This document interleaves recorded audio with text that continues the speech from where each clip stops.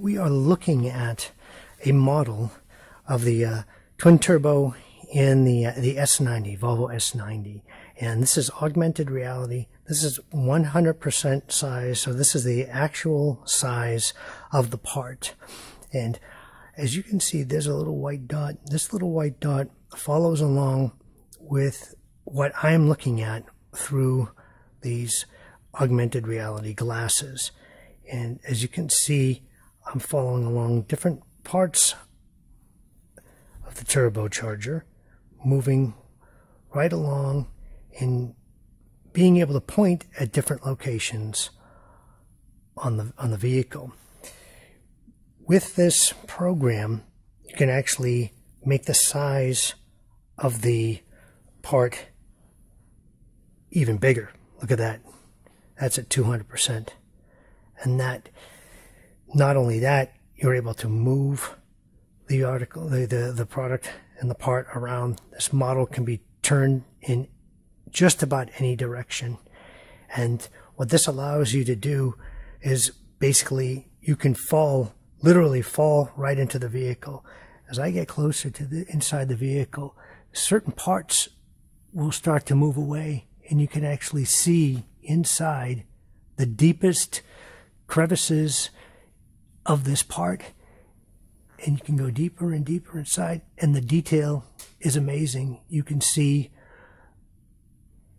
everything because this is the actual part as it has been built. This is bringing the physical world into augmented reality.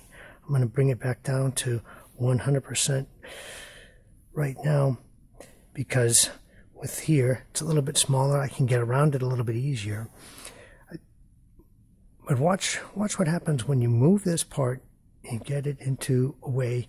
Now, we're looking at sort of the backside of the part. This would be impossible, virtually impossible, to put this part in this position without either having the strength of the Incredible Hulk or putting it onto another machine. But even so, you would not be able to do what I'm doing right now, which is going right inside the part, and you're seeing how certain things just disappear, and you can see inside the curves, the contours, the different screws and bolts, different springs, everything that you would see if you were to basically take this apart with your own hands. You can actually do with your eyes as you go deeper and deeper inside, and then as you come back, it rebuilds itself.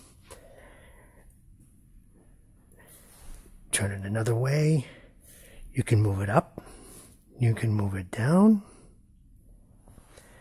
And when we were talking with the engineers who have actually used this, have stood around and gotten inside the different parts of the vehicle, they said that what's incredible here is all of a sudden, instead of having to try to explain something, you can see it.